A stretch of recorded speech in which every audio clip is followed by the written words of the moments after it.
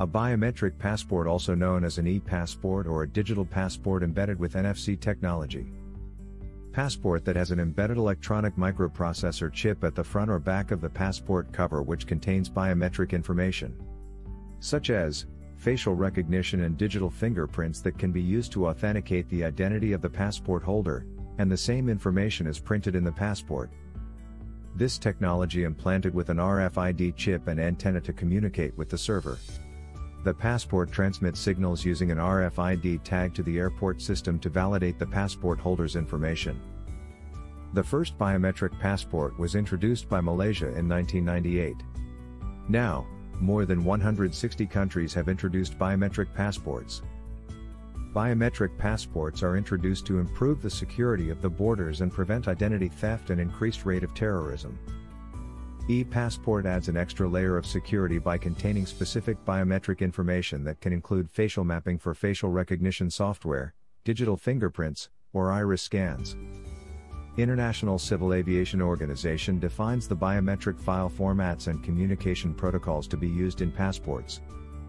A biometric passport contains the following: full name, date of birth, photograph, often in a biometric form, such as a 3D map of the face that can be used in facial recognition software, biographical information, such as birthplace, biometric information, which can include fingerprints or iris scans, unique chip identification number, and digital signature that protects the stored data from being altered. Now, many countries launch new generation e-passports, which impacts on existing processes and the overall passport design. The new e-passport program set a protocol that should be considered during the migration of the new e-passport in the country.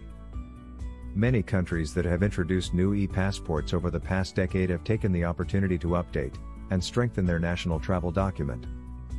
The introduction of biometric passports has also facilitated border control, as automatic border control gates are being implemented in airports.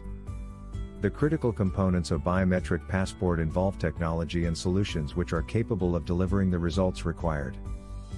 The new 2020 UK passport, the Norway passport launched in 2018, and the Finnish passport launched in January 2017 are some examples illustrating new biometric passports.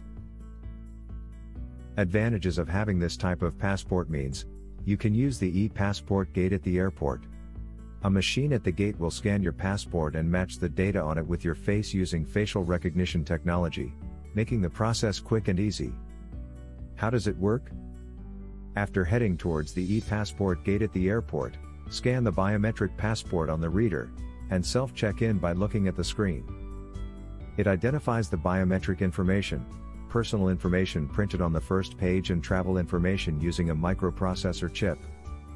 After the proper validation reader turns green, then the passport holder can walk through the gate. Biometric passport security.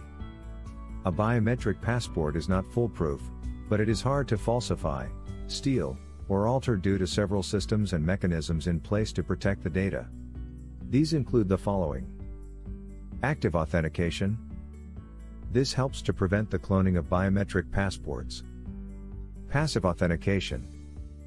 This detects chip modifications. Basic access control.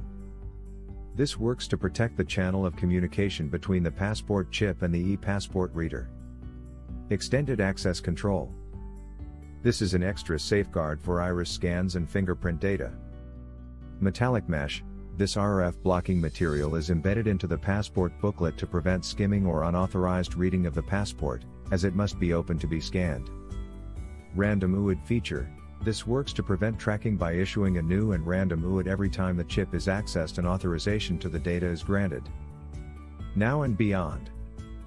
The next generation of e-passports will be faster and advanced. They will soon digitally store travel information such as e-visas, entry and exit stamps to support more efficient immigration control.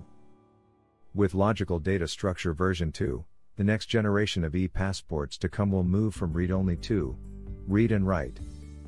The ICAO New Technologies Working Group undertook the Logical Data Structure version 2 conception phase in 2016 and in faster progress. With over 1 billion e-passports now in circulation, Smart borders and smart airports are emerging at a faster pace. Using biometrics, particularly face recognition, opens the gate to the next generation of travel experience, such as automated airports and self-service airport facilities for passengers, from check-in to immigration control and boarding.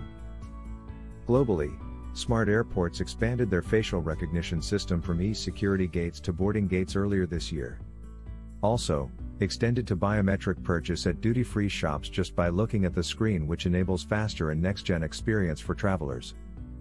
Undoubtedly, these next-gen e-passports are going to provide seamless travel experience to the passengers.